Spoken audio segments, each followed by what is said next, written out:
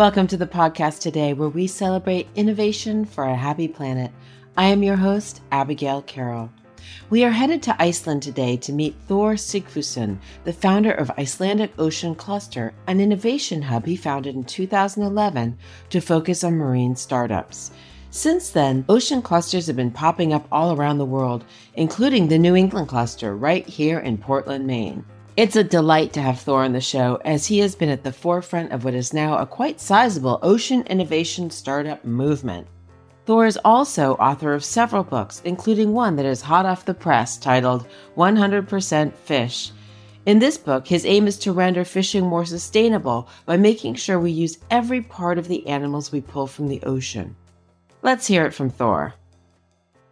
Thank you for coming. It's been a long time. I've been stalking you on LinkedIn, trying to get you to come on the podcast. So thank you for finally coming on. Well, my pleasure, Abigail. So you are the founder of the Icelandic Ocean Clusters Group. Tell me what you do and how did that get started? I was doing my PhD at the University of Iceland and studying how entrepreneurs interact and how they communicate, and especially how they become global. And I found some interesting niches there. One thing was that it seemed like tech entrepreneurs from the natural resource industries were a little bit more isolated than others. And I think the reason was basically that natural resources tend to be limited. And in such circumstances, you might have buyers of their services that are a little bit more in their own silos working rather than communicating with others. And so it was kind of an interesting opportunity, I thought, to try to build more trust and build more synergies using more the startup world. And by that, trying to move us up this value line, which is so important for these natural resource industries, meaning from the basic fishermen to the pharmaceutical level products. You're moving from a natural-based industry into a knowledge-based industry. Interesting. Which needs all the network. Yeah. So what is the model of the ocean clusters? So people understand, what exactly do you guys do? We are basically just matchmaking all day, meaning that we're trying to create value from different relationships, whether it is with research institutions or education or startups or existing companies or new companies. And so we are also, in that sense, of course, an incubator, but we have also invested in startups and followed them from the early days. So we are kind of a mixture of an investment and incubator facility. Great. So you talk on the website about hacking the ocean. What does that mean? Well, we are basically, with these hackathons, what we're trying to do is to bring people together to brainstorm about new ideas. With the oceans now, we are really realizing that even the ocean space is a limited space. So we need to be kind of clever to figure out a way to get companies to collaborate as well, maybe come up with multi-use space, multi-use islands even. So there could be opportunities there as well. So Iceland has a unique geography, and you've really been a pioneer in this ocean entrepreneurship space. Why is Iceland important in your formula? Well, I think in many ways we have, of course, kind of unique situation here, which is that Iceland is so much based on the ocean economy still, that we have, of course, survived through the ages by catching fish. But at the same time, we have not that many other resources. We, of course, have the geothermal power and we have the fish. So what we've had to do is to be kind of careful with our resources and really think of all practical ways of creating value from all parts of the fish and creating as much value as possible. When you have an industry that is so big in an economy, you cannot afford to be careless with this industry. And that's probably where I'm kind of spoiled with starting the cluster in this environment, because we have this mindset already in place, partly at least, where the fisheries are anxious to do better all the time and create value and invest.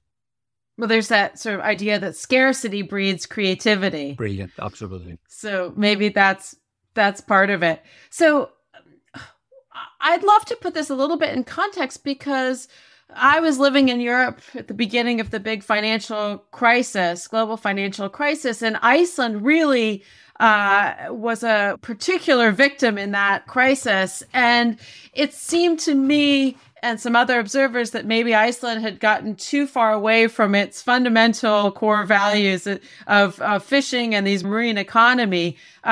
Just curious about what your take on that was. And was this shift back into natural resources part of your inspiration?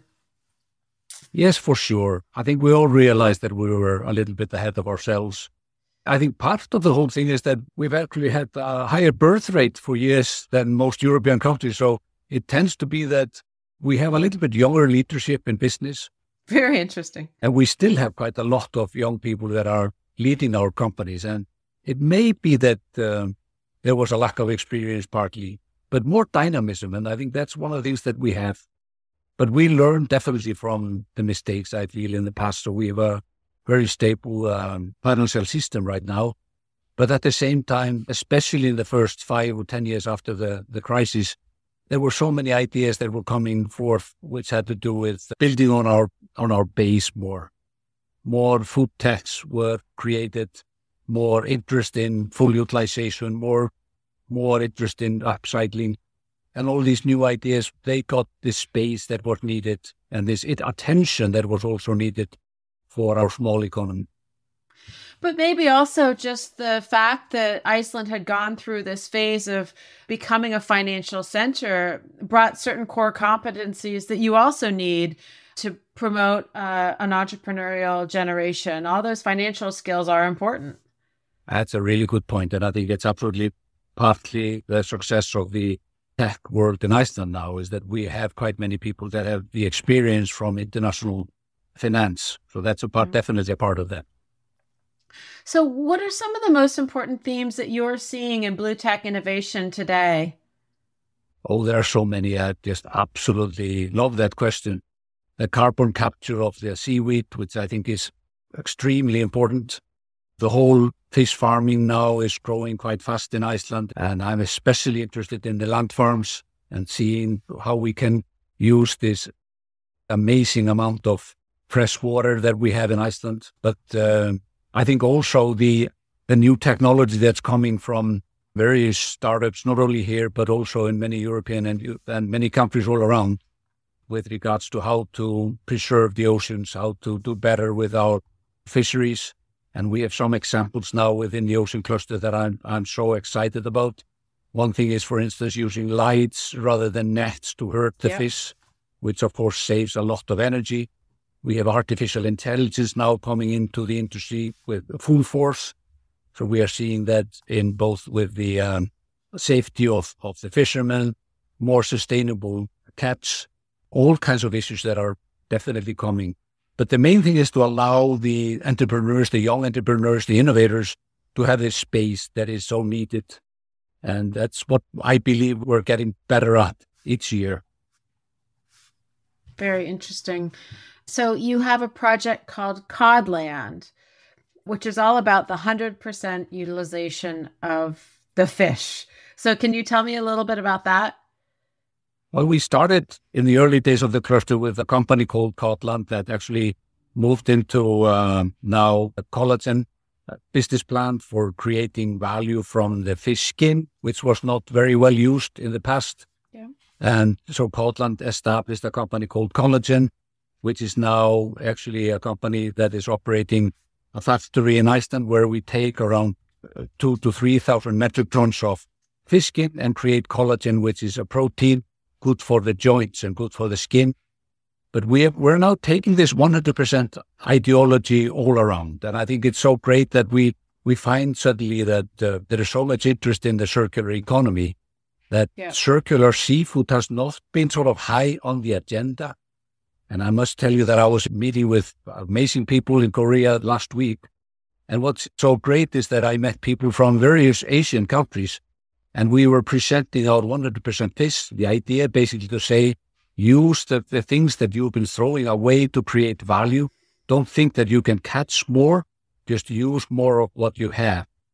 And people came to me and said, we've never thought of that. So it was such a great experience to feel that we're coming with something on the agenda that has not been high on the agenda so far, and even has been a part of the black hole. So we are opening like new doors for people to look at the opportunities. And in Iceland, we are, of course, a prototype of what we can do. We're using now over 90%. I'm just trying to be sort of careful. Wow. The fact is we don't see that much waste anywhere, and there should not be any waste in the seafood industry.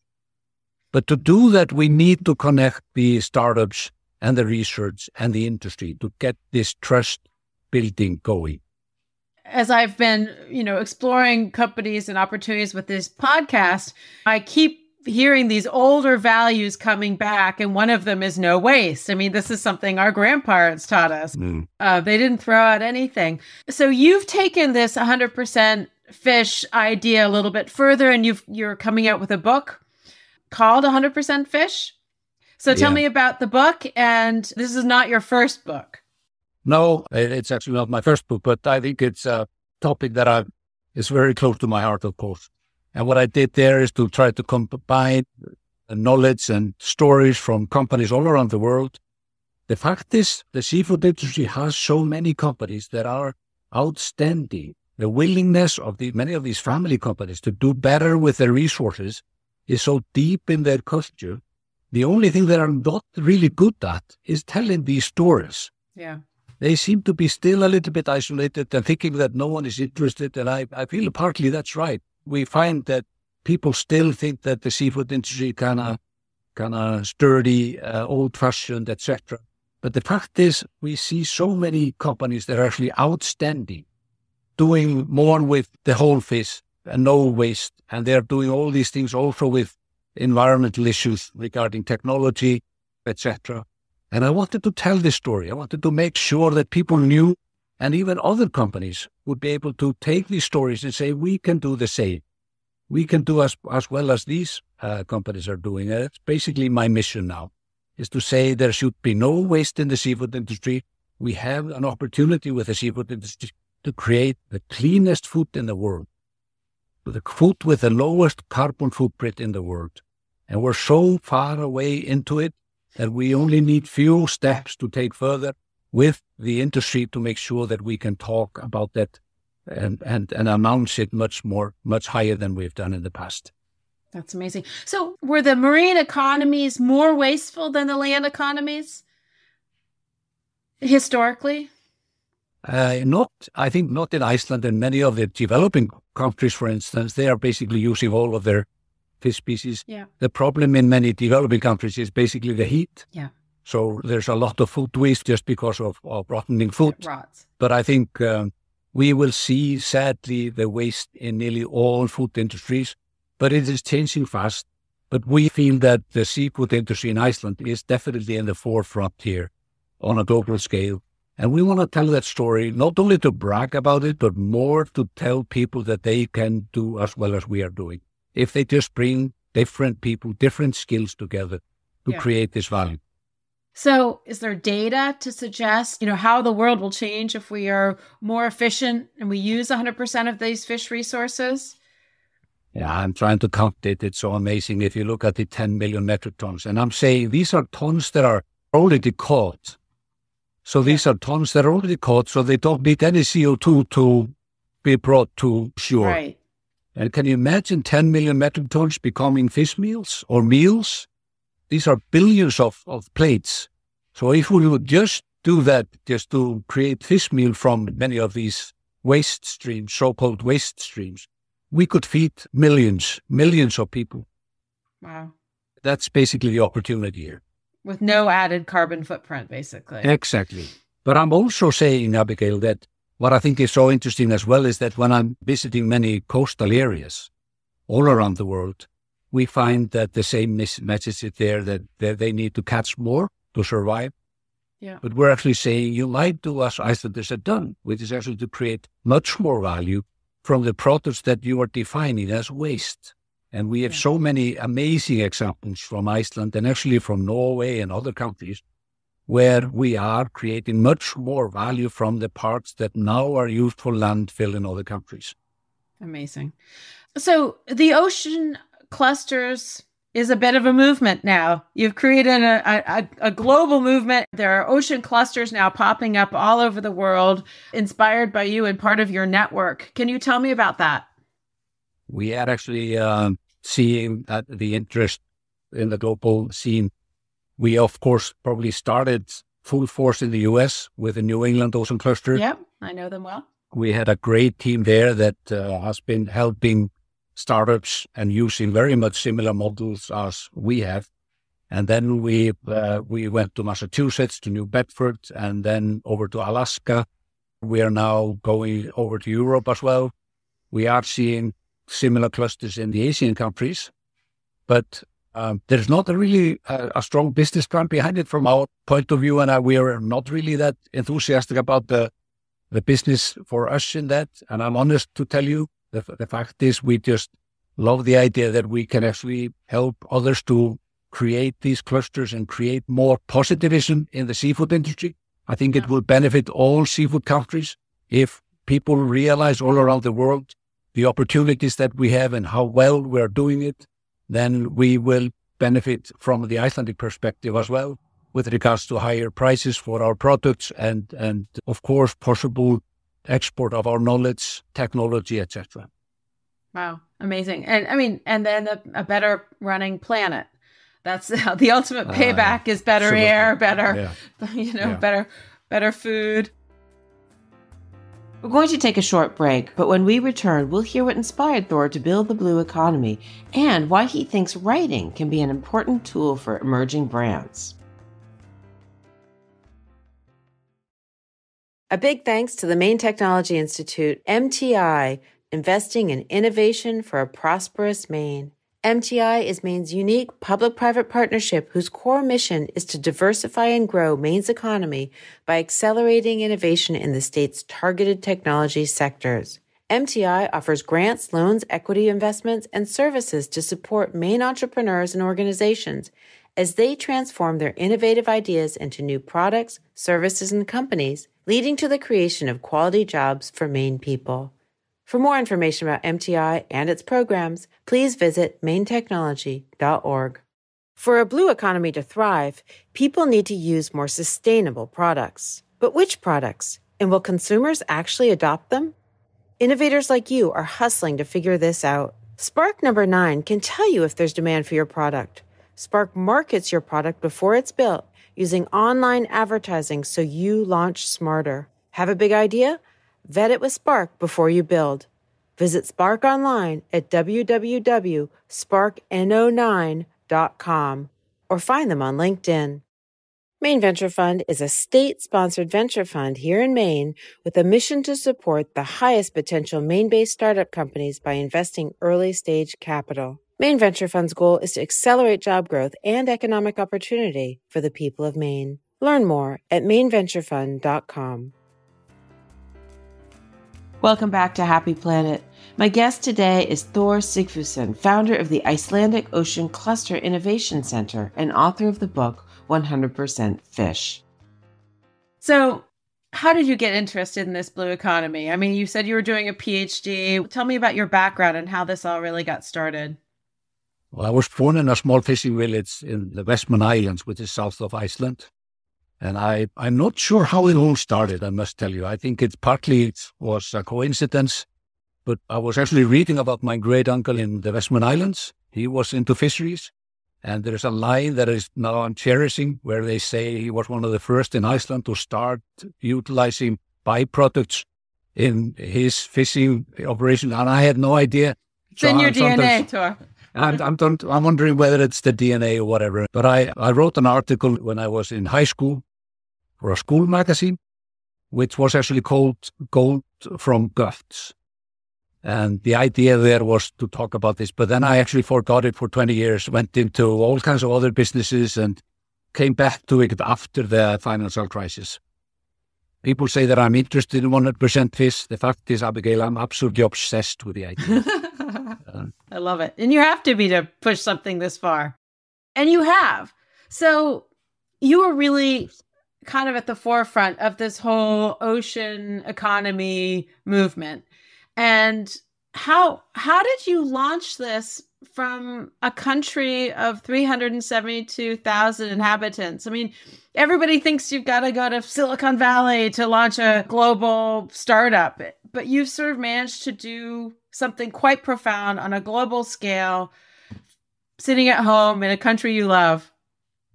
Yeah, first of all, I'm not the one. I'm not the only one, definitely. I took stories that others had been writing and started to talk about them. And that's one of the things that as I told you at the beginning, seafood countries have not been good at.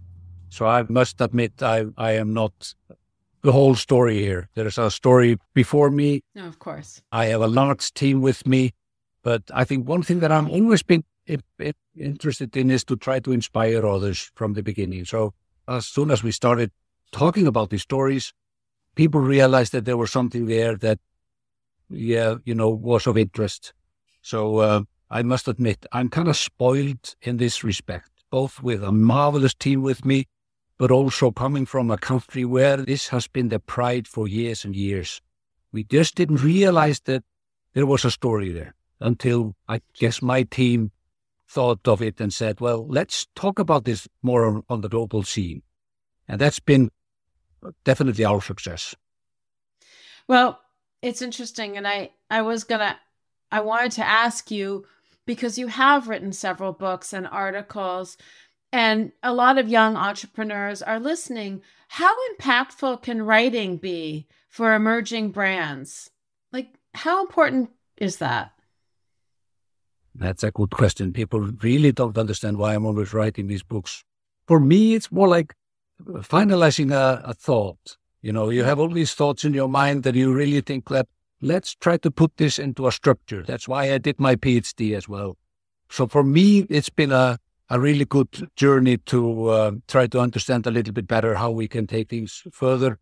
And sometimes I feel always that I'm writing my mantras, my sort of maybe guides. I'm trying to be, I think my grandfather was a teacher and my father was a teacher. And partly I think the whole thing is like some teacher's elements that are there. And I just love the idea that I may spread the word and get others interested. And those that are really interested might actually read some of my books and get more inspired to take both the cluster idea further and now the full utilization further. That's great. So speaking of your book, where are people going to be able to buy it? When does it come out first? Well, it's a really good timing for us now because it was printed in Europe and it's going to be sent to the US, I think, next week. Oh, wonderful. But it should arrive today at my office. So I'm kind of excited. I'm not that's kidding. Wonderful. I'm not kidding. Congratulations. Yeah. It's on Shopify. Shopify, okay. 100percentfish.com. That's where people can order both the e-version and the printed one. Oh, wonderful. Great. And I'd like to know, and I ask this of everybody, are you optimistic about the future of our ability to stay ahead of climate pressures and feeding a growing planet? Well, this is a tough question. I'm not sure how to answer it. Of course, what I worry about is, of course, our oceans. They're getting hot, sour, and breathless. This summer. And the thing is, we are actually in the absolute most risky position, being in the North Atlantic, close to the Arctic Circle. This is a huge issue for Icelanders. And the fact is also it's very hard to be alone in that debate, because we feel a little bit that it's always like an issue that should be highest on the agenda, but tends to go a little bit further down with wars in Europe, et cetera, et cetera. So, of course, I'm worried, but at the same time, what has happened through the years that I've been with the cluster is that when I started talking about maybe not the word circular economy, but at least the no waste culture and the whole idea of sustainability, I felt that these were often the CEOs just talking to me, and they would be like, yes, I'm trying to get it on the agenda, but I have many other things on my desk, etc. But now I feel that the whole circular economy is at all levels in companies. So I'm meeting the people that are at the third or fourth level, and they would just absolutely be in the forefront of sustainability and climate change issues. So that is the genes or the DNA of the companies that we're in relationship with. tends to be quite different now. It's just all the way up and down. Yeah. People are enthusiastic, and this is going to make a difference. We find that there are so many activities now that are going to make a huge difference in the years to come. I feel like it's a bit of an upwelling sometimes too. It is coming from the younger people who are not necessarily at the top. And so it's getting harder and harder for the executive team to ignore these issues when their employees are so, rightly obsessed with them. I mean, what kind of world are they buying into? Absolutely. So do you have advice for young entrepreneurs today who may or may not be in the marine sector?